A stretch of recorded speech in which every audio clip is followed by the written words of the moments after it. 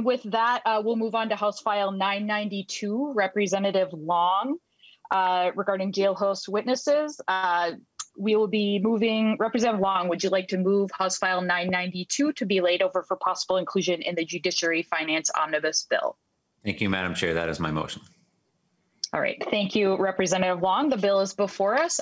Please go ahead and tell us about your bill. And I know as a fellow chair, you recognize the time constraints we're under. So please go ahead. Thank you, Madam Chair. I will be as brief as I can. So House File 992 deals with trying to improve our process for justice for individuals who are accused of crimes. We know that none of us want to see innocent people punished for crimes they did not commit. And this bill is about improving our system with regard to testimony from jailhouse informants. We know that there can be strong motivations for incarcerated persons to trade information for leniency.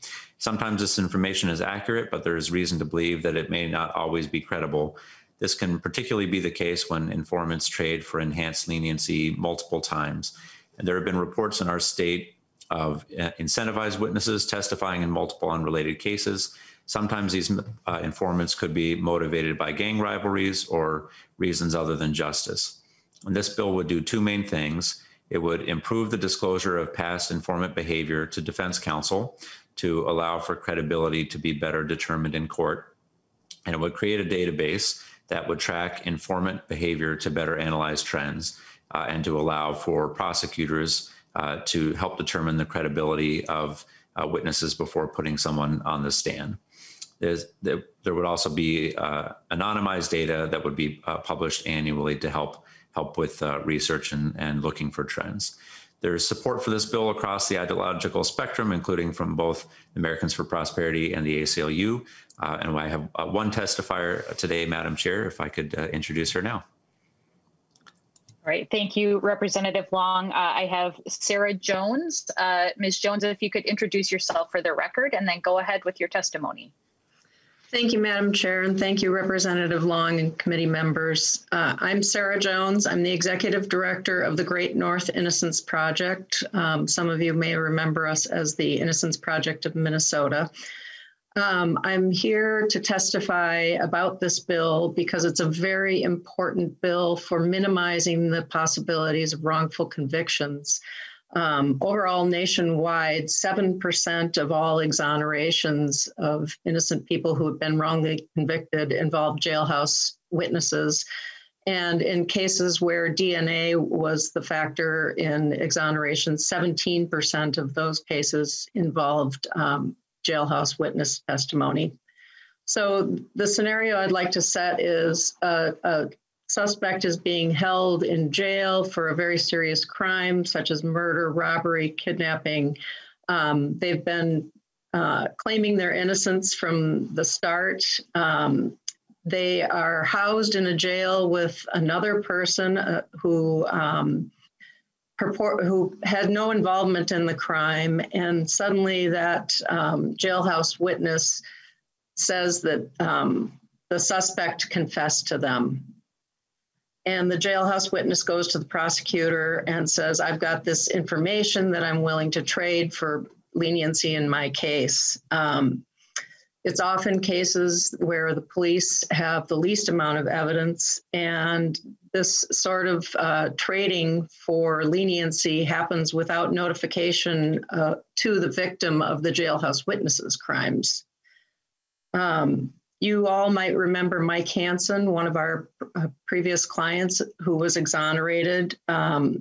Mike was convicted in part because of a jailhouse witness who claimed that he confessed to murdering his daughter. In fact, Mike was exonerated later, primarily having to do with medical testimony, but the jailhouse witness got a very significant deal for his testimony. And we all have been hearing about the Burrell case in the news, and we have other examples of cases where there are multiple jailhouse witnesses in a single case, where a jailhouse witness has testified in multiple cases in the past, receiving leniency for various crimes. We are very concerned about the impact that has on victims of jailhouse witnesses, crimes, and also for the innocent people who may be convicted as a result of incentivized testimony. As Representative Long said, we have support from across a spectrum of ideologies, the Minnesota ALU, the Minnesota State Public Defenders, and Americans for Prosperity Minnesota.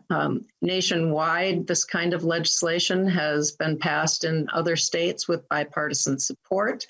It's actually an initiative of the ALEC, the American Legislative, I can't remember what the acronym stands for, but in any case, I just want to emphasize that this is something that will help prosecutors by providing additional information as they assess whether or not to use a jailhouse witness's testimony, as well as providing information for the defense that isn't already required by the rules of criminal procedure. I know you're pressed for time, so okay. I can take questions if anybody has any. Yep, and I will note for members, we did get permission to go a couple minutes past 10 o'clock, so we do have time. Representative Novotny. Thank you, Chair Becker-Finn. Just want to point out a couple things that you said. Absolutely in favor of this bill, and it's a good case law that needs to be followed, but this isn't a police issue. This is a prosecution and judges and defense attorneys coming to agreements issue. So most of these cases, this is already case procedure, it's just standardizing that. So I speak in favor of it, but let's keep focused what it is. It's a system revision or clarification. Thank you. Yep, thank you, Representative Novotny. Any other member questions? All right, Representative Scott. Thank you, Madam Chair. Just real quickly, is there a fiscal note to this bill? Representative Long. Thank you for the question, Representative Scott. I have not seen one come back yet. This was scheduled pretty quickly after it was introduced, but it is being laid over. And so I suspect we'll have time to assess whether there is a fiscal cost. Madam Chair. Representative Scott. Thank you, Madam Chair. Would House fiscal analysts know the answer to that question? Mr. Walls. Madam Chair, Representative Scott, a fiscal note has been requested and some preliminary costs have come in. It appears that the Attorney General will be seeking some money to have a database that would keep this information, but the fiscal note is not yet finalized. Representative Scott. Thank you. All right. Any closing comments, Representative Long? Thank you, Madam Chair. I just want to thank Ms. Jones for her testimony, and I think the 1 in 5 exonerations for DNA evidence relating to this shows that this really can have a substantial impact for trying to make sure that justice is being served and innocent people aren't being wrongfully convicted. And I agree with Representative Novotny. This is a systems issue, and I think there's just a smart reform to try to help improve our system and get better justice. So thank you for the committee for hearing the bill.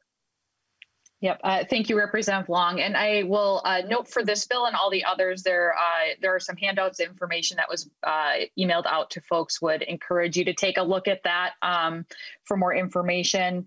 And with that, there were no amendments filed, so we will lay over House File 992 for possible inclusion in the Judiciary Finance Omnibus Bill.